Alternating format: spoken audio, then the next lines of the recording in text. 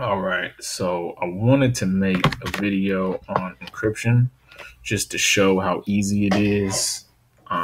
Anybody can use it. It doesn't really take a lot of skill to encrypt some information or decrypt it.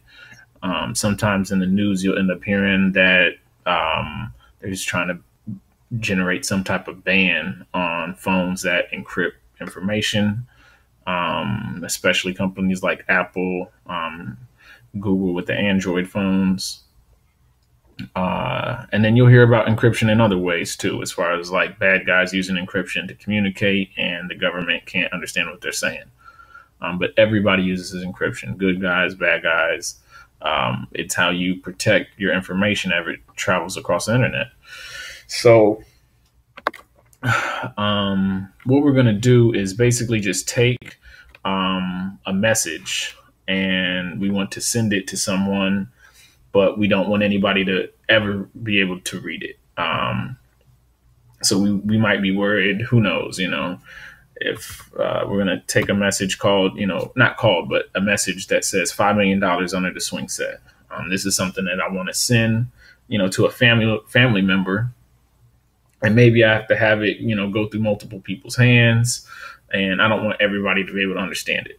So I'm going to take this message, $5 million under the swing set, and then I'm going to create this key. And the key is really the most important piece because this is what locks the message into its, encryption text. So what's going to happen is we're going to take this $5 million swing set. We're going to encrypt it with this key. This key in particular happens to be the year that my mother and my father were born, or father and mother, 1960, 1964. And that's going to generate this string of characters. So we're going to take this string of characters and we're going to load up our decryption program. And now our decryption program takes the encrypted text and the key.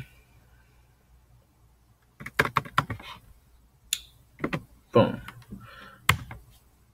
$5 million under the swing set. So I would give this message of characters to someone and maybe I had to pass through some hands. Maybe it did have to end up in an email or two. But everybody who saw it, they would only see this encrypted information. Once it got to the person who I wanted to get it to, they would take it and load it up into their program, probably not connected to the internet, but just something that ran, on some machine that they had control over.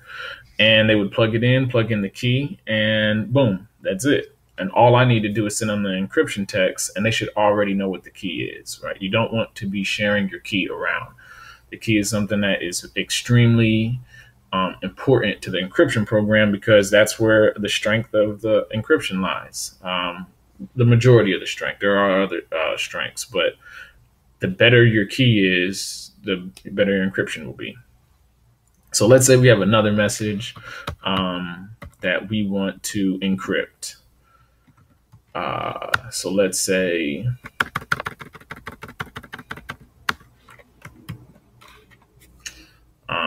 I don't know, we're in school, and let's say there's no phones, right?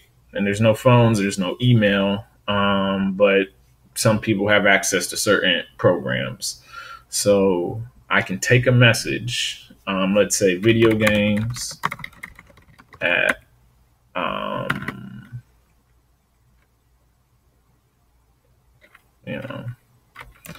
my house, and then I would say video games at John house, and then after school. All right, so we say K. We're just going to use the same key and generate an encryption. And we're going to take this text, and we can do anything we want with this piece of text. Nobody's going to be able to understand it. I can post it on social media. I can make a billboard out of it. All it's going to be to everyone in the world that doesn't have the key, it's just going to be a bunch of jumbled characters together. So let's decrypt this message so we can actually find out what's going on. video games at John House after school. Now, one thing that you can try to do is, like, let's say you copy the encryption text wrong, right? It's going to be useless. This basically means that the program threw an error and it's not able to decrypt the message.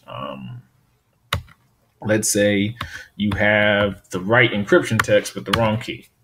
Again, it's going to error. It can't. It doesn't work. You have to have the correct key first off, and also obviously the correct encryption text. So everything has to line up correctly for the program to actually work properly.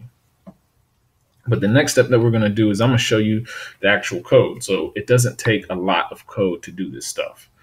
No different than you don't have to understand the way data transfers over radio waves to understand how phone works. You just call somebody and they pick up the phone. That's all we're doing here, right? We include a library called Crypto. And Crypto gives us access to a whole bunch of different functions and algorithms. And we just create a cipher with the key that was entered by the user, and then, quickly print out the encryption text. And the decryption text is almost identical. You take that key, but instead of create cipher, we create decipher, and then we output it to the console. So this stuff only takes a couple lines of code. It's super simple, very easy, and it's impossible to stop. So trying to stop encryption is like trying to stop addition.